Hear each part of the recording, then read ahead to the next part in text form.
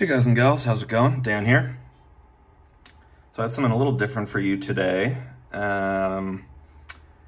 I saw this come up on Panini Rewards last week or so. And I had some points saved up and figured I'd give this a shot. It's Prizm Soccer White Sparkle pack. I think that's 3 cards per pack. It was 1,000 points. I figured this would be a little more fun than waiting for a player that I'm interested in to come across or to come up on rewards.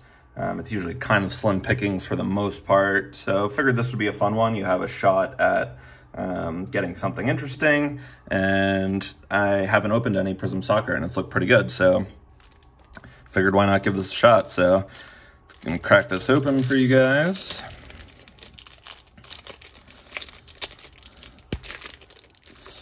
Here. Okay. All right, very nice start.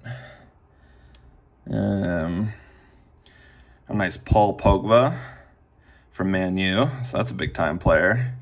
These cards, the White Sparkle looks fantastic. I don't know how well it's coming through on camera, but it looks great in person. I don't know what the print run is on these. I don't believe they're numbered. Let me just do a quick check. Oh, they are numbered.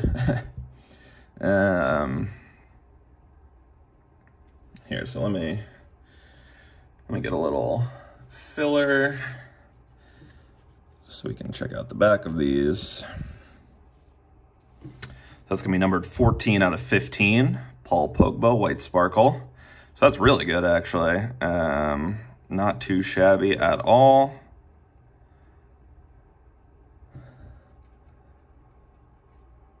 Then we are going to have David Brooks, midfielder for Bournemouth.